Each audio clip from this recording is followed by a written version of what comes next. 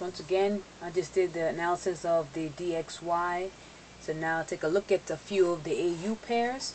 What do we see? We always check on the daily time frame to see what type of situation we're in. Look like we're in a high downtrend, came back up, tested, retested, actually broke, come back down, coming back down. So we currently are in an uptrend. We're making higher lows, as we can see. But to get a closer view, we're in an uptrend currently. High low, high low, high low, high low, and right about here we see a break of structure, which could be indicating a downtrend is coming. As we see, we made a high, and then we broke that high, made a higher high, came back down, made a lower high, came back down, lower high, and so forth and so on. So it looks like the momentum is dissipating. But of course, since the method of trading that I do is based off of structure as well as price action, but mostly along with harmonics, I see that a high has been broken here and here. So I'm going to choose my impulse leg.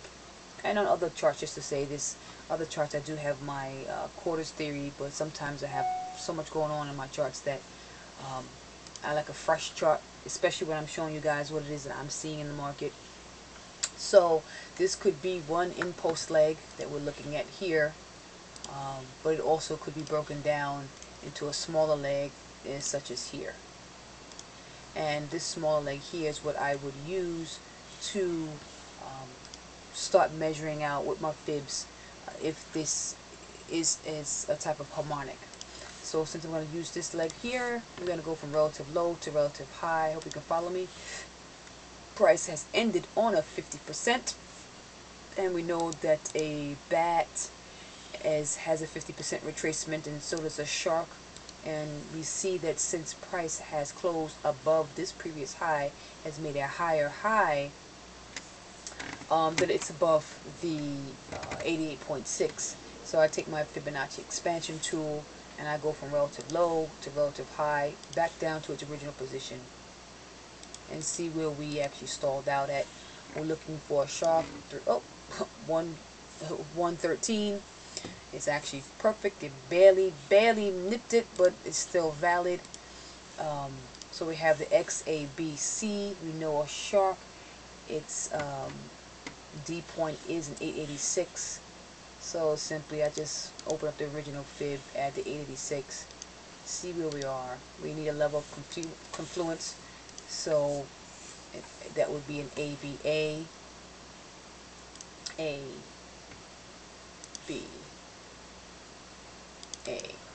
We're looking for 1618, and wow, that is our nice PRZ zone that we would use to start looking for some type of reversal. And you want to draw out the pattern here. X, A, B, C, D. Again, the middle point has been broken, so structure could be changing. As we're looking right now, we have rejection. It appears that instead of a follow-up bullish candle, a bearish candle is forming. So we could see come Tuesday, maybe Sunday, Monday, it'll come here. Come Tuesday, we may enter into our PRZ zone, and we can take this trade up. It'll probably do a continuation into its trend, continuation up into the uptrend. You can go down to the 4-hour chart and see what it looks like. And as you can see, clear rejection. We have a pin bar, then we have an inverted hammer, and then the engulfing, followed by the next bearish candle. So this is my analysis for AU. This is what I'm waiting for.